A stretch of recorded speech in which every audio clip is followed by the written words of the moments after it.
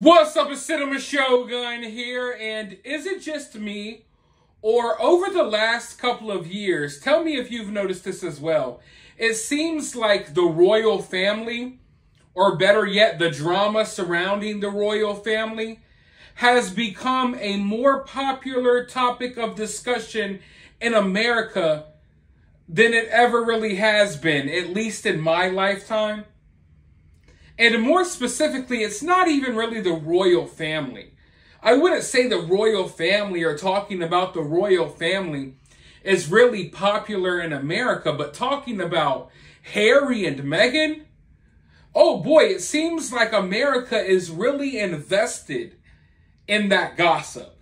It's like, oh, we don't care about the Queen or the King, but Harry and Meghan, boy, oh boy, are we invested in that drama. And when I say we, I mean Americans. Me, I really don't care. I don't follow up with it too much. Whenever I do look into it, or whenever something catches my eye and I read into it, it's always hilarious. I really enjoyed the South Park episode that made fun of them talking about how they want their privacy. My privacy, my privacy.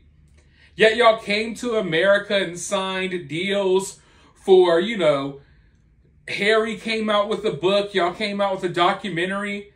If I'm not mistaken, didn't Harry charge people like a pay-per-view event to watch him go through therapy and have a therapy session?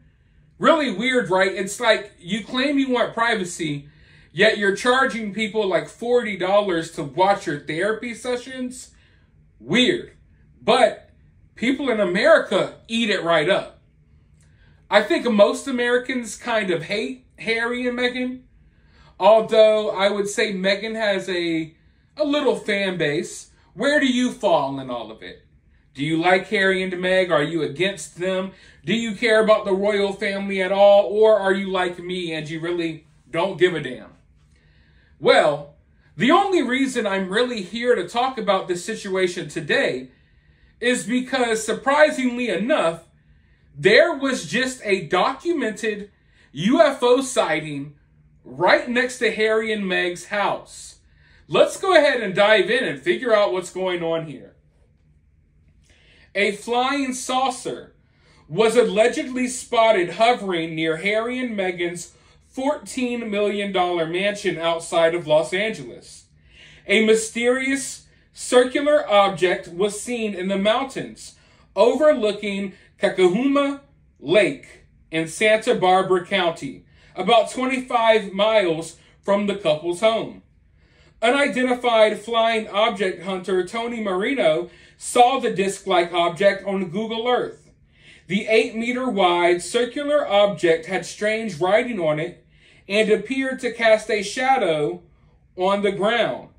The former royals purchased this 9-bedroom, 16-bathroom mansion, 18,000 square foot modern home in Montecito during the summer of 2021. The area has been visited by curious UFO objects before.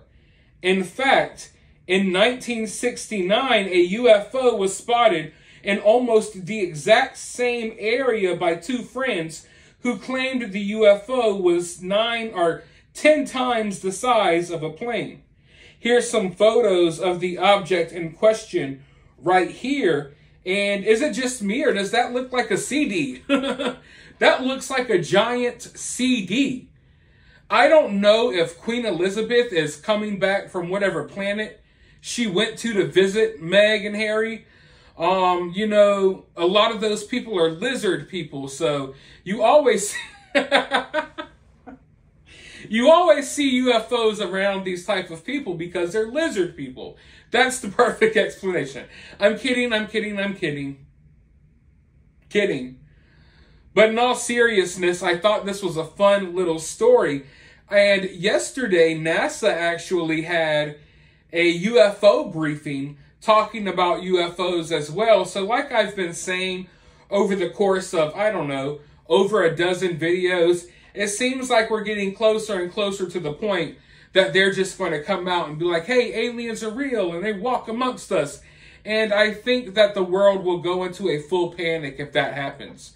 Some believe that the only reason why they aren't transparent with us about there being life from other planets and things of that nature is because people will panic. Would you panic if tomorrow they told you that, hey, aliens are real? Not only are aliens real, they've been visiting us, and some of the people walking around amongst you are aliens as well. Would you freak out, or would you just go about your life? I think at this point, as far as I'm concerned, I would probably just be like, all right, whatever. I mean, there's so much crazy stuff going on in the world that it feels like aliens are the least of our worries right now. But I do like that we're starting to at least open up a little bit about the UFO topic. But I just do not believe that it is for a good reason. I feel like they're only being open about this because they have something that they're going to do. They have some type of an agenda, because we've known about UFOs and the subject of UFOs for years and decades and decades and decades. And it always seems like they dig this stuff up and they start being transparent about things right when they could use it for something, you know, use it for their own good. I mean, not the good of us, but for the good of them. So who knows what will happen in the future? As of right now, all I do know is that we are living in some crazy times. We are living in some crazy times where they could just release news articles like this one right here saying, hey, a UFO was spotted by Harry and Meg's house. Anyway, what did Donald Trump and Joe Biden do today? Oh, okay. You know, so I like to try to zone in on these random news stories that don't get much coverage. So if you've been looking at my channel, you're like, that's a weird story, that's a weird story, that's a weird story. It's because there's so much news that comes out in a day. And often I feel like the more interesting things get glossed over in order for them to talk about stuff that a lot of people don't even care about anymore, or in order for them to just, you know, constantly talk about politics. And I understand that politics are important, but I think these stories are interesting as well, like the UFOs, the killer whales teaching people how to attack ships. There's so much weird stuff going on in the world, and I like to shine a spotlight on some of those stories every now and then, because it feels like our world is increasingly getting crazier, but as our world gets crazier, there's so many more distractions put out there for you. So it feels as if we're living in a place where those of us who are paying attention are going to be at least somewhat prepared for what's to come, and others are living in a whole different reality where they don't even realize that all of this wild stuff is happening around them. As far as this story goes, I'm not looking too much into it. I mean, I think it's a funny and an entertaining story. I think we could create a lot of jokes about this one.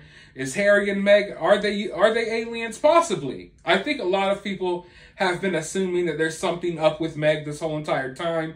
Maybe we know why. Maybe they are going to leave on the mothership. Maybe they want their privacy so bad that they have contacted another civilization light years away so they can go to that planet and hopefully get better approval ratings, and maybe they can pump out documentaries and stuff over there until they complain about their privacy there and then they transfer to another planet.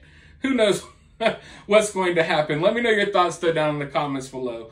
While you're down there, hit that thumb up, hit that subscribe button, ring that notification bell, and I'll talk to you all in the next video.